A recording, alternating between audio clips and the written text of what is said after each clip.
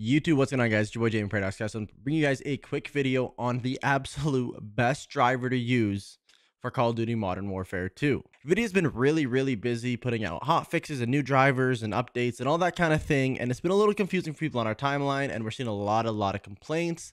So we thought it'd be best to kind of make a quick video as well as put out a thread on Twitter and Instagram and kind of explain what we think is the go-to move. All right, guys, so as you can see, I'm currently on my desktop and my PC is running on the driver version 522.25, which up until today was the best driver for Call of Duty Modern Warfare 2. The only problem with it is after today they put up their latest version, it kind of gave you this weird error where it would kind of show up a pop-up when you opened MW2 and it said, hey, this driver is outdated, it's not going to function properly. And obviously that means that they're trying to push people away from this driver, so they want everybody to update the latest one. So I'm going to show you guys quickly how to update to the latest driver, the best way to do it, and how to fix any weird problems that you guys may be having with the new driver, because there's a little bit of issues with it. So obviously I'm just going to go ahead and open up my GeForce Experience here, and you guys can see that I'm currently not on the newest driver. I can still download here. I'm going to go ahead and download it, and while I do that, go over to my settings. You guys can see, like I said, I'm on driver version 522.25. So this, again, up until today was the best driver to use. It wasn't causing any micro stutters, it wasn't causing any flashing in game,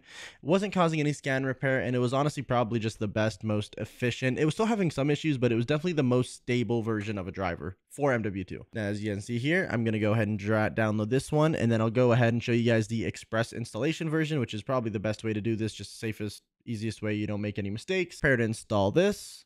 And an issue that a lot of people are encountering with this new driver is the game won't open properly. And I'm going to go ahead and show you guys a few different ways to fix that if I encounter the issues. If I don't, I'll still walk you through them, but I might be able to show you kind of a more in-depth view right here. All right, now, as you guys can see here, we have successfully installed the latest driver. It is what we are running on our computer now. You can see here, 526.86 installed.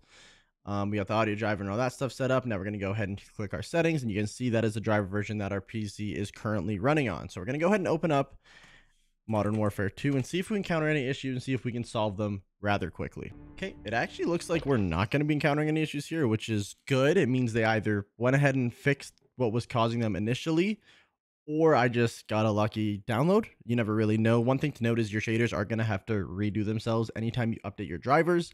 So as you can see in the top left corner, 1% shader. Might take a little bit of time here just to get it all updated and that kind of thing, but I'm gonna go ahead and make sure everything is good here. Plug in my controller to make sure that this screen doesn't work, and it actually looks like I got no error messages, which is kind of a good thing. Maybe not for the sake of the video, but just kind of to show that maybe they put out something that has caused some fixes.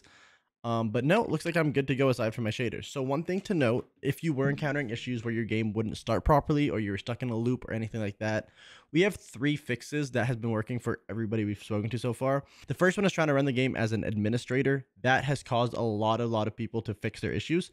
So just try that. And if it doesn't work, the second thing we recommend is restarting your computer.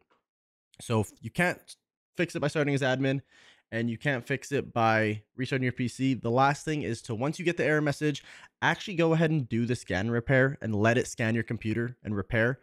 And that was actually causing a lot of people to also fix their issues. So that's about all we got for this video, guys. If you did enjoy, please not leave without leaving a like, comment, and subscribing, and we'll see you in the next video.